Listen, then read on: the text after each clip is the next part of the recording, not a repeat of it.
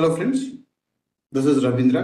Welcome to TechLake video tutorials. Today's video I'm going to give you one of the important information which most of the new beginners are facing, how to create a Databricks community edition. So most of the new beginners are facing some issues with the community edition creation.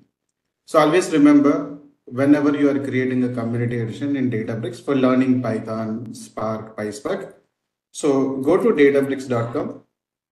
There you can find on left side, you see try Databricks, click on this.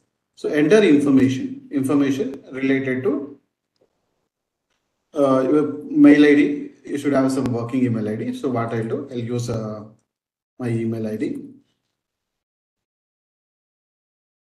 So any personal or professional email ID, use personal email ID.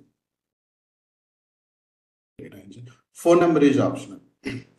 So when you are trying to create a community edition to learn Python, Spark, PySpark, always use the Opera browser and disable proxies. And if you have a browser history, clear browser history, then try to create in Opera browser. Other browsers, we observe that a lot of issues we are getting. So some people are not getting a forgot password. Some people are not able to create account in Google Chrome or any other browsers.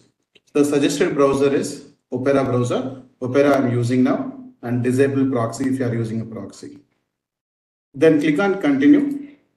The next screen is very important. So don't choose this cloud service provider. If you choose this, you will get only 14 days free trial. That too, you have to use a credit card. Instead of that, there is an option here you can see, getting started with the community edition. So click on this. Then you will get an email notification saying that, just click on this. You may get a verification window, do that verification. Then after that, you will get an email to reset the password. So this is the verification, pick the chicken. So here, done. So very simple here in Opera browser. If you are using any other browsers, you don't know when you'll get an account. Okay. So a lot of people are seeing these issues. To avoid those issues, better to go with Opera browser. Now, if I go to my email, now you see I got an email from Databricks. So welcome to Databricks Community Edition. So click on this link. It will be routed to another web page. Go and reset the password. So I'm going to create a new Databricks account.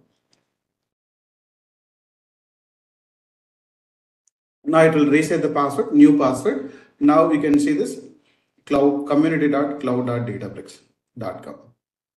When you're logging again, so don't go with any other URL. Always remember the URL should be community.cloud.databricks.com. This is the URL. So don't try with any other URL. So this way, which we can go and create community edition for learning Python, Spark, PySpark, and other skill set. So this is about today's video. So thank you for watching my videos. If you're not subscribed, please subscribe my channel. See you in another video. Thank you. Have a good day.